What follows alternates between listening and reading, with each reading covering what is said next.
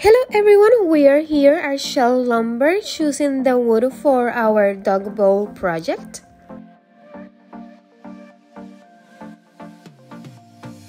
They look so cute. You guys liked it? It's awesome. I liked it. I think it's awesome. This is their old bowl stand, and like you see these black rings around it.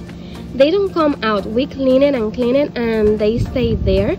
I don't think the person who made it for the store, I don't think they steal the wood, and that is getting there. So we really don't like this anymore, so we want to make a new one to look prettier and go more cohesive with the house. I think I'm gonna be using the same legs this one have. Yeah, Bunny, that one is yours, right? Is that one yours? First, we're gonna put this one apart like that. We save the legs because we are gonna be using the legs as well. And we're gonna be using this all part as a template. Yeah, 8 3/4. We're gonna use the same size bowls, right? Yes. Are you worried about your bowl? Are you worried about your bowl? That it destroy it? Oh no. This one we're gonna make it a little tiny bit bigger, like that you could see better the design that we're gonna be making.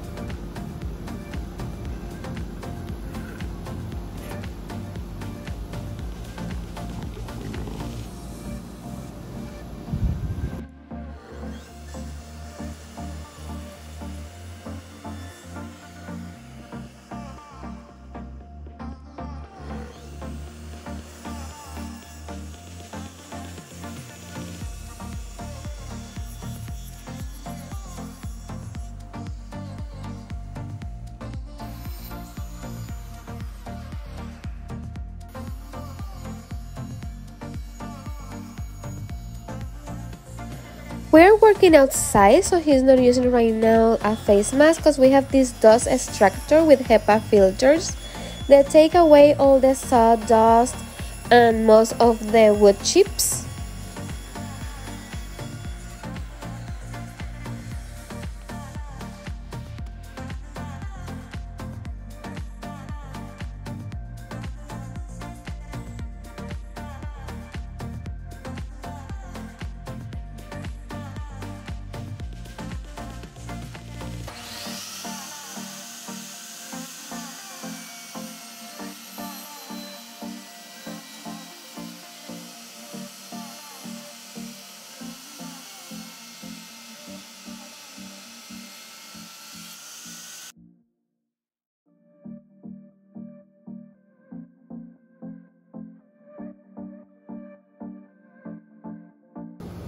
Remember that the one in the middle have to be really in the middle because of the bowls. I forgot about the bowls.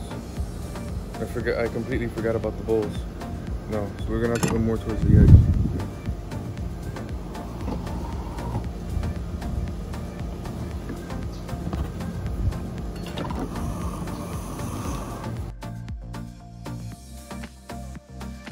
Because more than likely, the bowls are going here.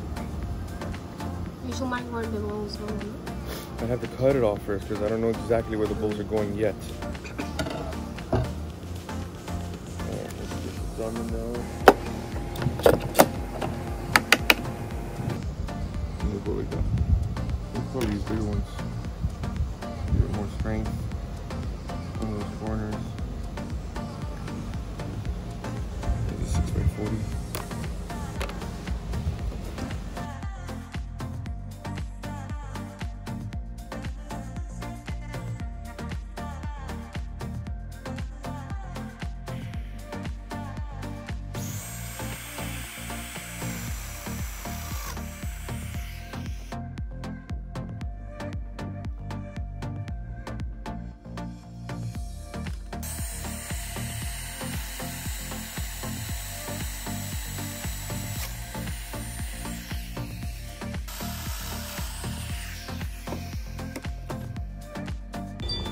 We'll end up making it more like 15 probably. Okay? Okay. Edge to edge. We're at 24.5 because we said that we're going to cut it down to 24. Here we are using Titebond Premium Wood Glue. It's water resistant, which is really important, especially for this type of project. This one is for indoor and outdoor use. And what we're doing now is putting the dominoes to connect our wood and make the connection stronger.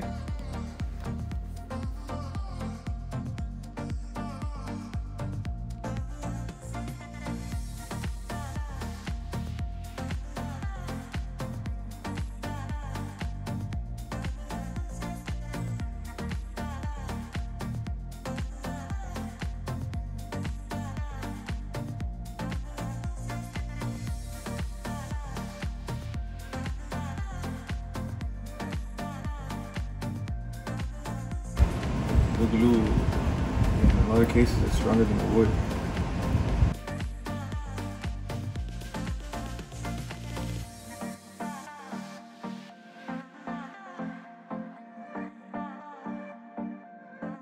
We have a helper back there.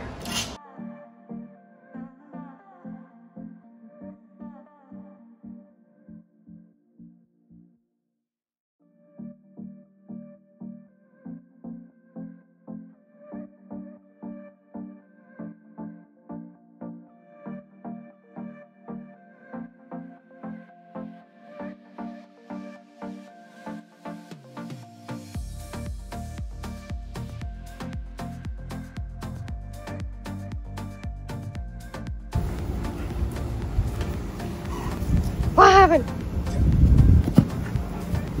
Go! Go, Venus, go! Go, Venus, go!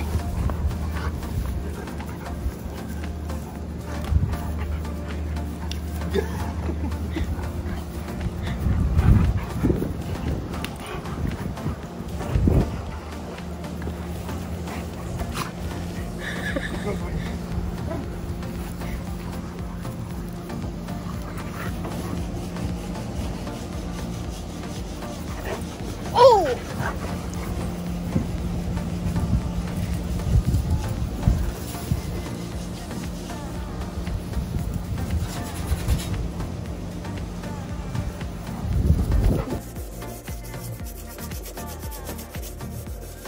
It was getting rusted in some places. Yeah. This was from Home Goods. It doesn't look like a really good quality stand. It's alright. It's just steel. It's welded. It's not straight though. Look at this. That's the only thing, but it works. I wish it was like 2 inches taller. Well, if you want to make it 2 inches taller, we could maybe like put like spacers, like so 2 inches here, here, and here to lift it a little bit But it more. will be like hanging. Yeah. We're gonna be spray painting the legs with a metal finish in gold so they look more modern and pretty. I really don't like this color that they have right now, and I think in gold they're gonna look a lot better. We're gonna sand down the old wood that we had to see if we could fix it and make 2 stands like that. We have one in my office and one downstairs. So let's see what happens.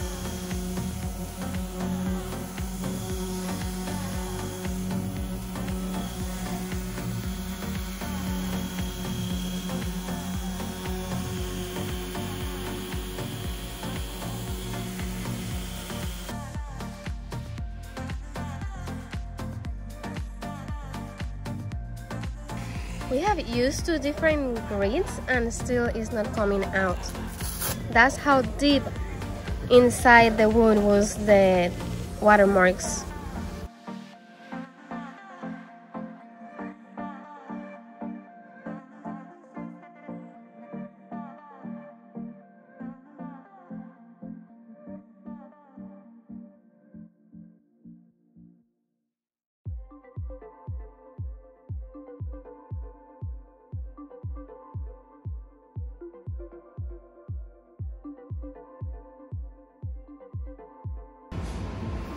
And the other option, if you don't have one of these, you can use a chisel.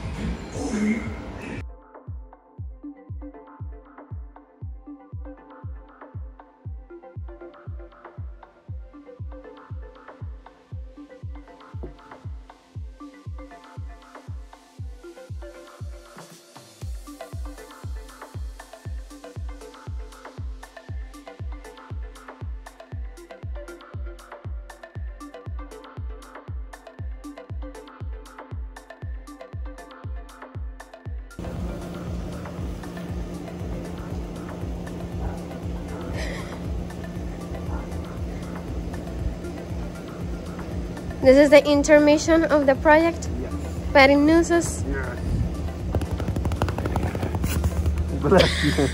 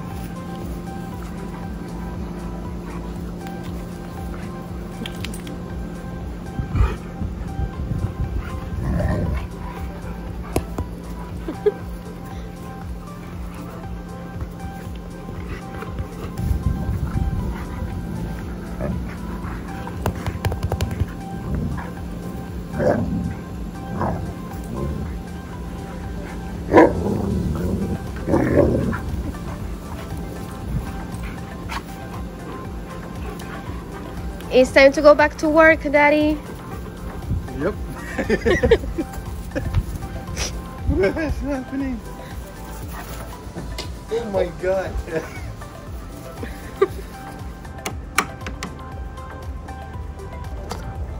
Clamped in.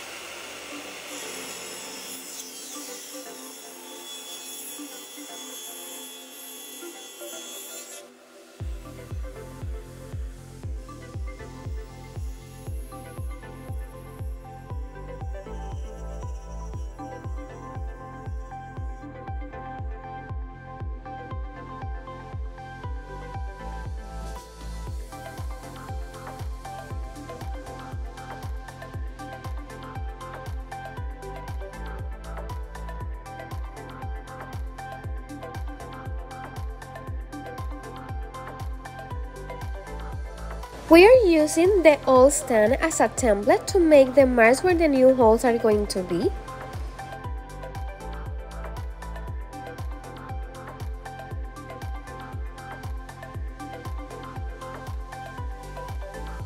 He's making a tiny hole for the jigsaw to make the circles perfectly, and then with the router we are gonna make them smooth.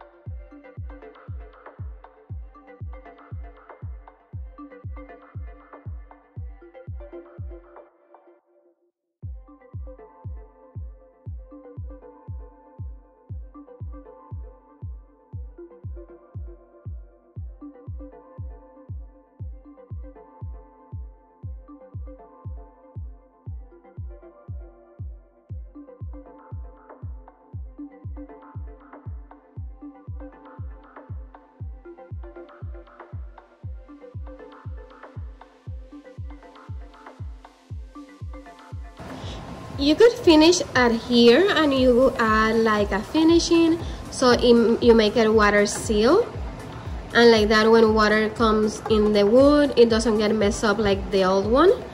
But we're not gonna stop here. We want to add a little bit of resin on the back part to make it look like a beach table kind of thing. Well, that's what we hope.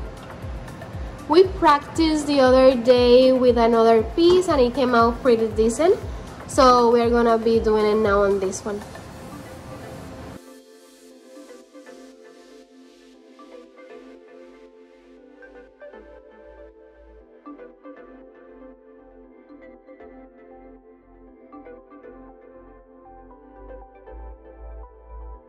Okay, so we're gonna use total boat, and it's a 2-to-1 ratio. This is part 1, this is part 2, and then we're gonna use the cup that has the measurings on it already to get the exact measurements that we need for the pour. These are the pigments that we're gonna use in the epoxy pour, and we're gonna try to do like beach waves, like an ocean kind of theme thing.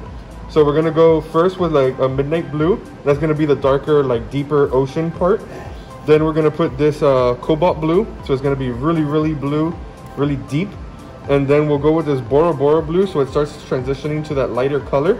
And then we're gonna finish it off with the white pigment, so it could look like the waves are crashing into the sand. So hopefully it comes out good, and we'll see. What we're going to do is these cups, a lot of them already come with certain measurements already pre-done. So we're doing 2-to-1. So all you have to do is look, part A is the first side, and we'll go one part this side, and then part B is that side.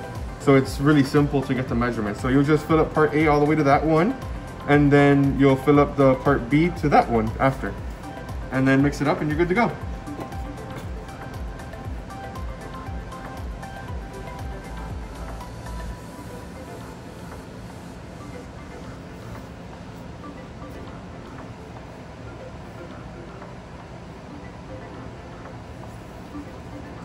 Right here, and now we're at that part 1. Mix it, mix it. All right. Mix well, and mix it for a long time. A lot of people mix it for a few seconds, and that's not done. You have to really get in there. Yeah, and go make sure to the scrape, sides. make sure to scrape the sides, because it'll stick over there, and that's where your project goes bad. And whenever you think it's done mixing, do more. Like double it up. Double the amount of mixing. This stuff doesn't set that quickly that you have to like be rushing that fast, unless you have a really, I guess maybe a fast setting epoxy. You have a pretty long working time. So especially for a small project like this, you have plenty of time.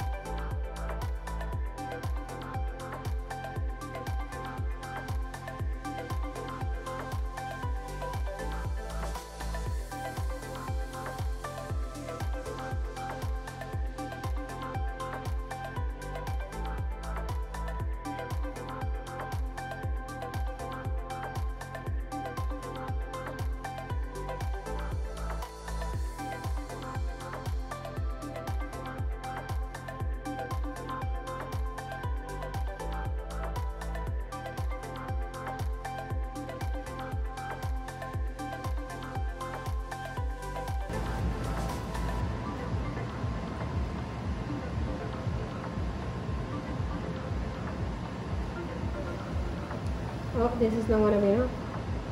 Keep going.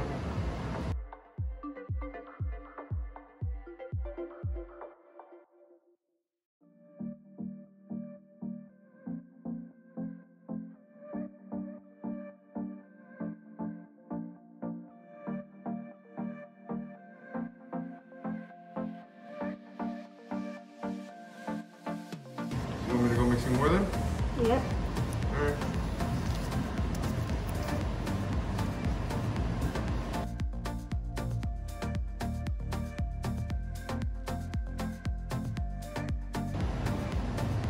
So pretty.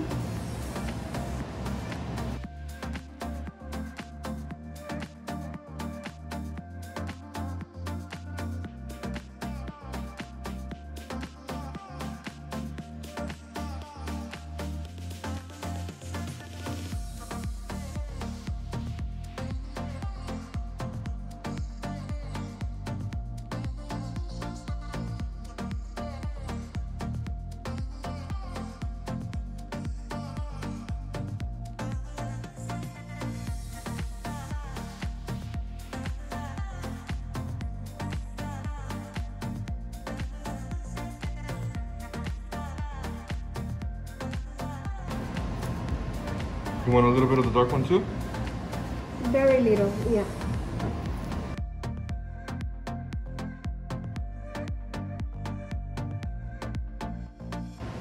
And I already did like to where I wanted the dish.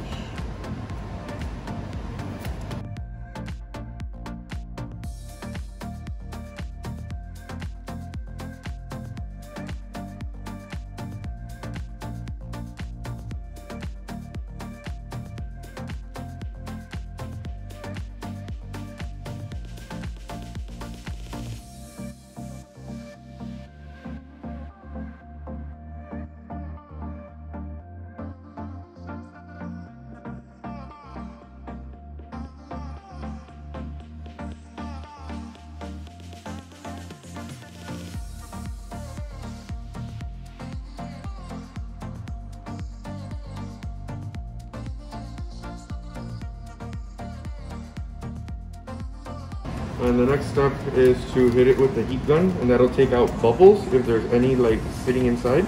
And the other thing it does is it kind of like pushes, because the heat gun has a little bit of air, kind of like a blow dryer. It's just not as powerful, and it'll blow some of the stuff around and it'll mix it. So let's see what happens.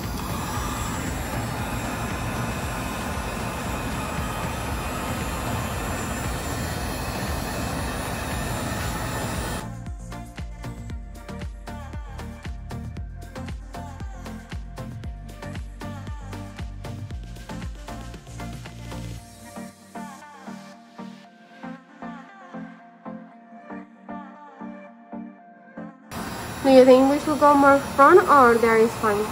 This amount of wood is fine, right? Okay. That's cool.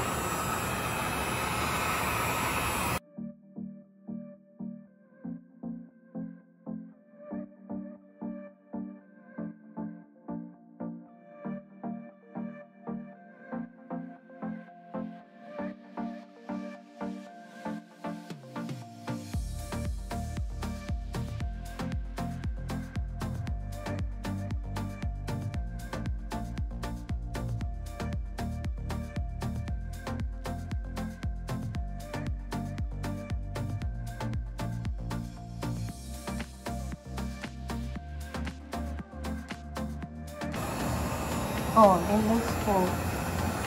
I like it.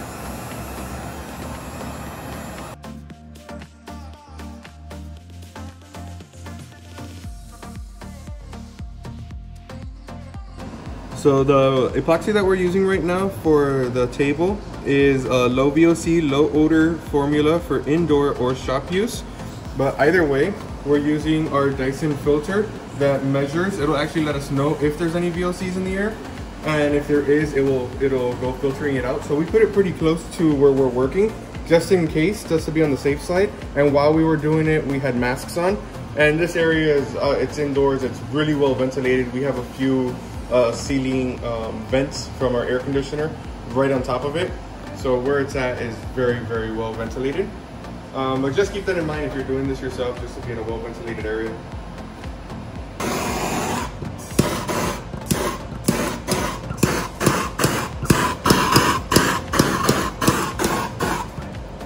Alright, so the reason we were doing that, there was a little bubble that had came almost to the surface, and usually heat will pop the bubble, it'll make it rise up. And you can use the heat gun. The problem with the heat gun is that it'll keep pushing everything around. With the torch, it doesn't really do that much. So it'll just heat up that one area and it'll pop the bubble.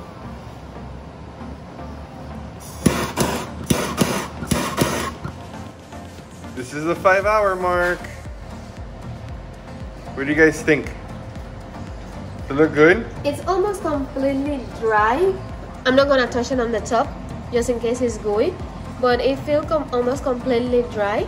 So by tomorrow morning, we should be able to add the little screws to the metal part, and they use their bolt that they've been dying to get back. Well, we also gotta seal the rest of the wood. Gotcha. We're gonna put a finish on it, seal it up from water. And I think it looks kind of cool. And this under here was the test piece that we did. It's like a pizza, how do you call this? A pizza? I don't know. Yeah, pizza. That's a pizza thing.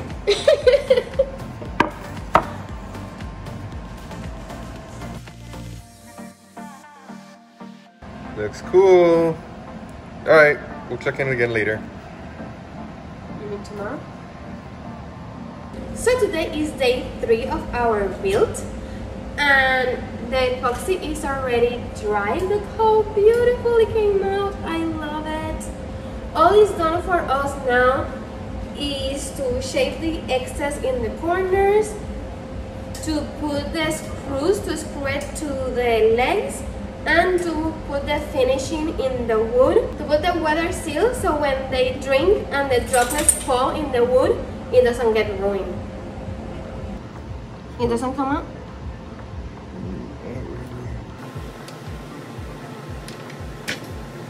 Very, very hard. I don't know how we're going to take it out. Oh, we got the gold flakes. At least the ones that I care are the ones that you will see in the sides. Put your finger in front of the blade. I'm sorry. I was going like this. I could hit you.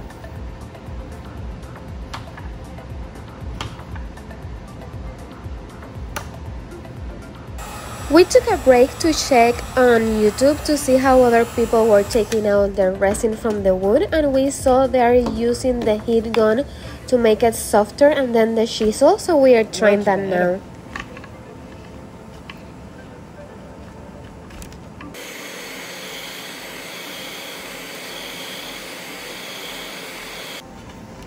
Oh,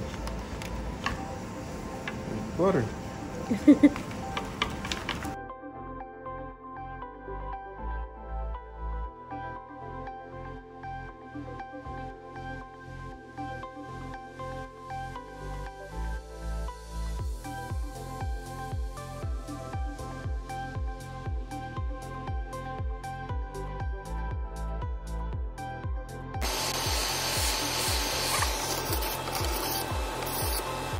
All right, so now we already took off all of this here, and now we got to take off the rest here and going around, and then we'll start to clean up the sides as well.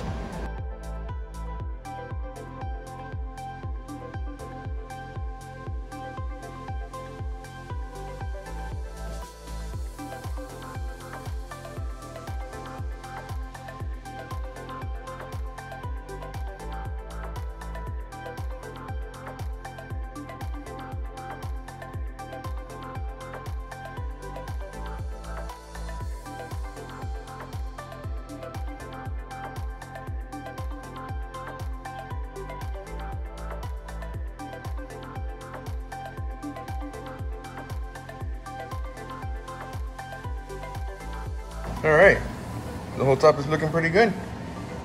Well, the bottom, I mean. Got pretty much all of it off. There might be like a couple of little marks you see there, like a little black mark. That's okay. We're gonna sand it down a little bit more after, and that'll be completely gone, and then we'll put the finish on and you'll never see that.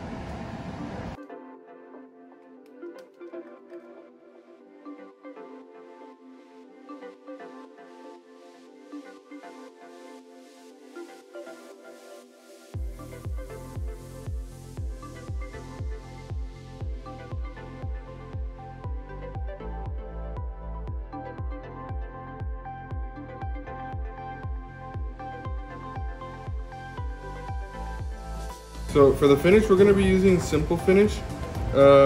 It says it's non-toxic and it's low VOC, so it's perfect for our project.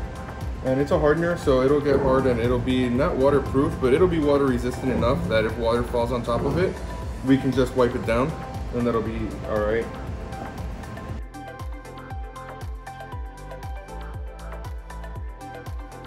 And the nice thing about this finish is it's super simple to put on. I mean, it's in the name, right? Simple Finish. You just put it on, and I think after like 15 minutes, wipe off the excess and you're done. That's it. A lot of other finishes, you need to apply it, then like sand it down when it dries, apply it again. And this one is not like that, so I like that finish for this.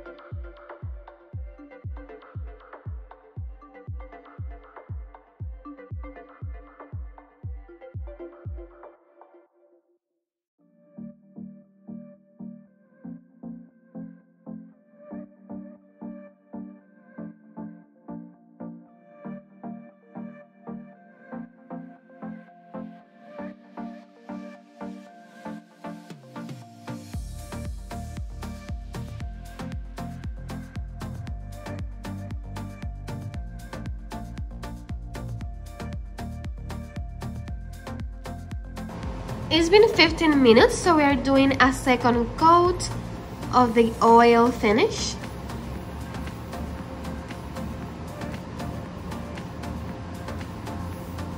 It looks so pretty.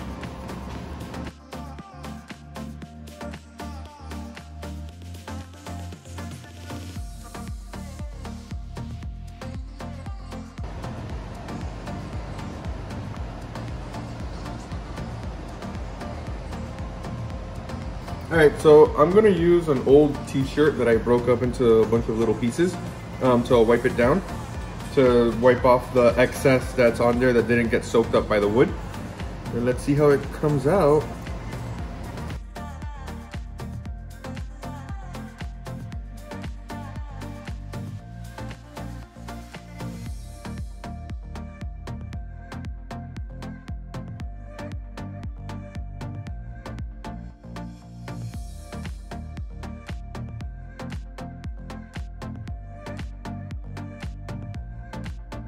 Alright, let's flip it around and do the underside.